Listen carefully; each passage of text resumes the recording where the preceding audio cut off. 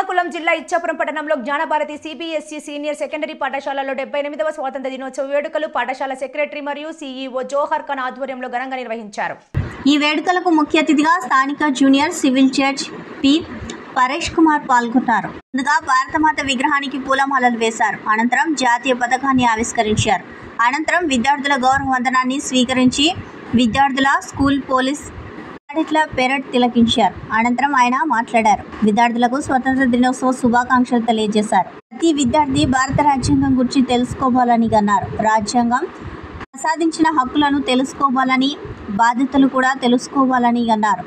విద్యార్థులకు రాజ్యాంగం గురించి అవగాహన పెంచే కార్యక్రమాలను పాఠశాలలో నెలకు ఒకటైనా నిర్వహించాలని ఈ సందర్భంగా పాఠశాల యాజమాన్యాన్ని junior civil judge Paresh Kumar సూచించారు. మరో అతిథిగా హాజరైన పట్టణ ఎస్ఐ సత్యనారాయణ మాట్లాడుతూ విద్యార్థులు దేశభక్తిని పెంపొందించుకుని భారతదేశ ఔన్నత్యాన్ని ప్రపంచానికి చాటాలని అన్నారు. కార్యక్రమంలో పాఠశాల సెక్రటరీ సీఈఓ జోహర్ ఖాన్ మాట్లాడుతూ విద్యార్థులు ఉత్తమ క్రమశిక్షణతో దేశభక్తిని పెంపొందించుకొని ఉత్తమ పౌరులుగా ఎదగాలని ఆకాంక్షించారు. ఈ సందర్భంగా విద్యార్థులు వివిధ జాతీయ గీతాలకు నృత్యాలను ప్రదర్శించారు. పలువురు విద్యార్థులు ప్రసంగించారు. ఈ కార్యక్రమంలో ట్రస్టీ వజ్రపు రమణమూర్తి, పాఠశాల principal Indubhushan panda, administrators రసీదా Sultana, manager Pramod Kumar, transport manager Aleem Khan, పీఈటీలు Kailash panda, D రాము తదితరులు పాల్గొన్నారు.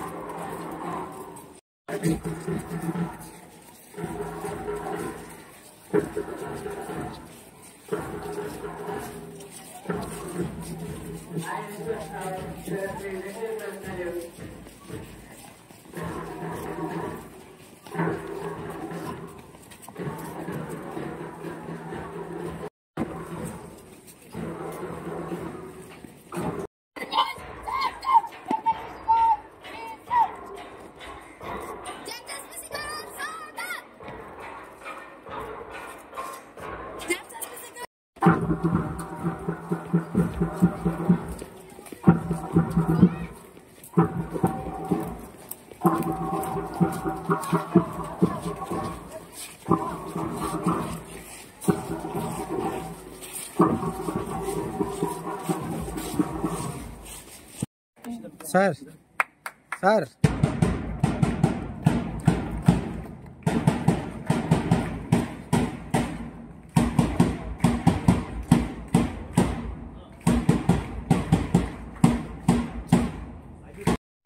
And my sincere thanks to your founder and principal for inviting me here and giving this opportunity. I am feeling very happy. Thanks one and all. Thank you. You should always keep in your mind that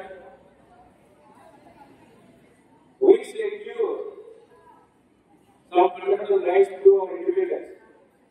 To protect our fundamental rights, we never feel fear to fight. Having ability to fight to secure our fundamental rights is the most essential thing. And one more thing, I am giving a small selection to every student of this institution. You please read the Constitution of India so that you know what are the rights you have to live in this country. As well as you should know about fundamental duties too. following fundamental duties